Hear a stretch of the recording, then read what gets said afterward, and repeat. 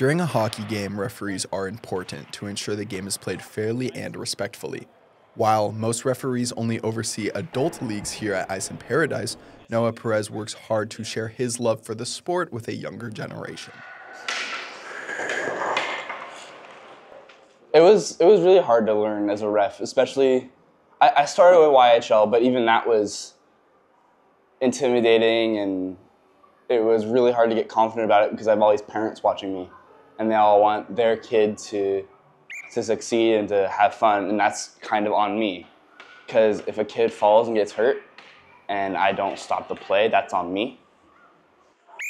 It is fun to see all the little kids who are just getting into hockey, learn to love it like I do.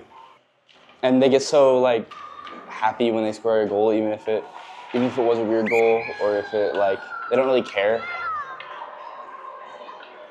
And last week, I had a kid come up to me so excited because he scored a goal. And he was like, "Did you see it? Did you see it? Did you see it?" And it made me so happy.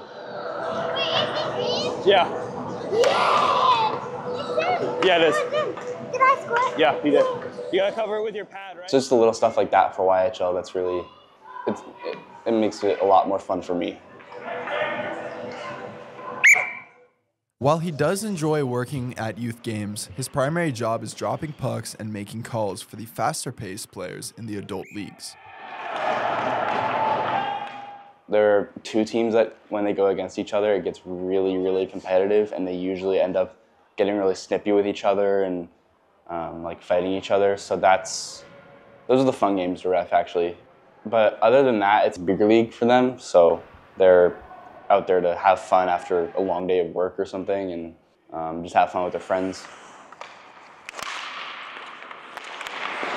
That was the cleanest puck drop in the entire world.